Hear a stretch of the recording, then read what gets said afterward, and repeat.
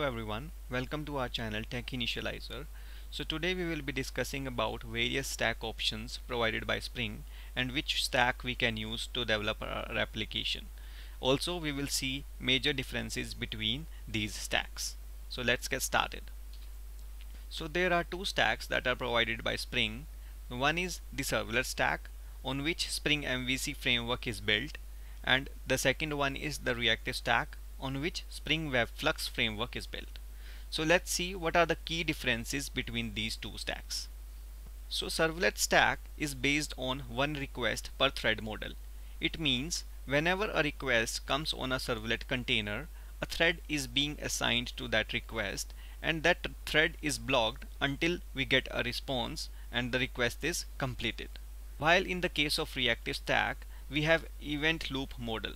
It means whenever a request comes on a reactive stack, the event loop delegates that request to the worker thread and is available for serving more number of requests.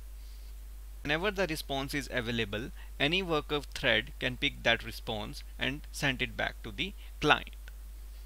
So servlet stack is blocking and synchronous. So because the request is being blocked until we get a response, so the thread is also blocked which is serving that request. Hence it is blocking and synchronous. While in case of reactive stack, it is non-blocking and asynchronous.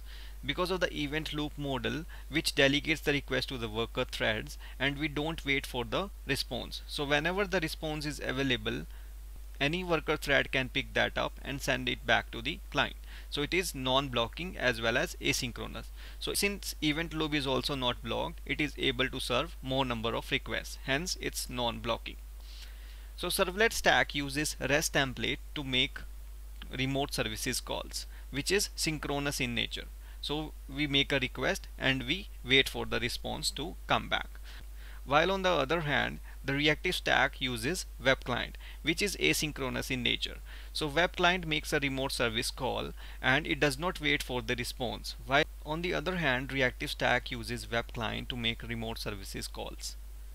And these calls are asynchronous in nature as they return reactive types like flux and mono. So whenever the response is available, we get a flux object or a mono object. For example, in Java 8 we have completable futures and we get a future object, right? In the similar way we get a flux or a mono or reactive type in case of web client. Hence it's asynchronous. So whenever the response is available, we get it and we process it and we send it back to the client. So in case of servlet stack, if you need to scale more, then you need to add a lot of resources. Here resources refers to the number of threads. So if you want to serve more requests, then you need to have more number of threads. So it increases the resources in your application. While in case of reactive stack, it can be scaled with less resources. As event loop is delegating the request to the worker threads, and it is available to serve more number of requests, hence it can scale with less resources. Spring MVC is a framework that is built on servlet stack and uses Servlet API 3.0 specification, while Servlet Webflux is a framework that is built on a reactive stack and it uses Servlet API 3.1 plus specification. So Servlet API 3.0 also supports the asynchronous behavior. Hence Spring MVC also supports some kind of asynchronous behavior, which we will see in our next video. I will show you with a live example how we can return reactive types from Spring MVC controller and how we can use web client in Spring MVC. Servlet API 3.1 plus specification is all about asynchronous and non-blocking features which cannot be utilized in Spring MVC. If those features needs to be incorporated in Spring MVC, then the framework has to be rewritten. So there are certain challenges that Spring MVC cannot use all the features of Servlet API 3.1 plus. So hence we needed a new tech stack which is Spring Webflux, which can make use of all the new features that are available in Servlet API 3.1 plus, which are all non-blocking and asynchronous.